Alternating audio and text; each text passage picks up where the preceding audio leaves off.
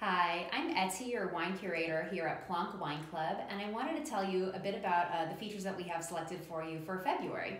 So I'll start with a very cool bottling from Austria. Now this is an Austrian red. Typically most people have experienced whites from Austria, Gruner Veltliners and Rieslings, but I actually really love the red wines coming out of Austria, and the sort of hub for reds in this country is the region of Burgenland.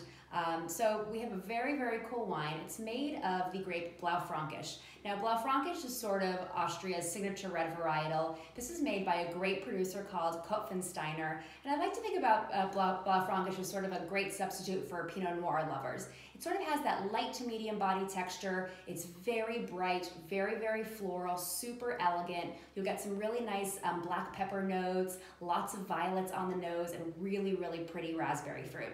And then moving on to a white feature we have this month, we have a great wine from the French region of Savoie. Now this is an alpine region, so you'll get like really high elevation vineyards. The wines are very crisp, very sort of salty. You have that briny note that I love about this particular region. And the grape that's featured here is called Jacquard. Now the producer is Marc Portaz. This is a very special bottling that they make called Abîme. And this wine really reminds me of something that almost has a sort of coastal sensibility. You get a lot of kind of crushed rocks notes, crushed oyster shells, seashells. It has this sort of great salinity that really makes this wine unique.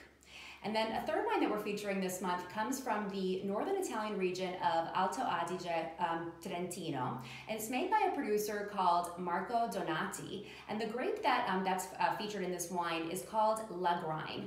Now, Lagrein can sort of be done in two styles. There are some light-bodied Lagreins that are made with stainless steel that are sort of more entry-level, a little bit fresher, a little bit more easy drinking. And then Lagreins can also sort of come off as Cabernet Sauvignon. So they have that sort of structure, a little bit more meatiness, a little bit more body and texture. Now this wine sort of straddles both of those styles. It's really one of my favorite examples of this grape variety. It has this beautiful, dense blackberry fruit that's so defining. It's just really an incredible red bottling from northern Italy.